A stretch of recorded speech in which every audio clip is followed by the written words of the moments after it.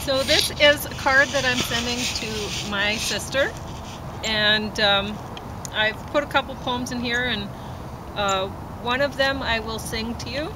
It's called A Gift for Me, and I wrote it today, February 7th, 2023. When Dad first introduced us two, he said you were a gift for me. I looked at wrinkly little you, with hair the way it used to be, so smooth and dark against your head. Though you were sleeping quietly, your face was an unhappy red, the way it always used to be. I asked Dad where he got you from, the hospital, he said. Then he explained that you had come from Mom, and that you'd join our family.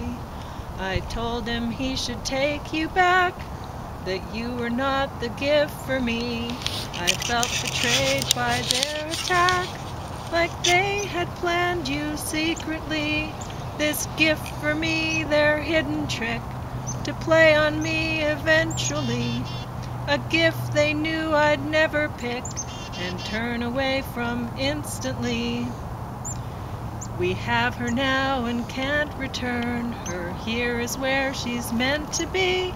Dad said and hoped I'd one day learn to love and keep you company. I disappointed Dad for years. I wouldn't love you easily. Instead of love, I brought you tears, but still you always followed me. I grew to see Dad's words were true, though it took many years to see how much I've always needed you. You really were a gift for me.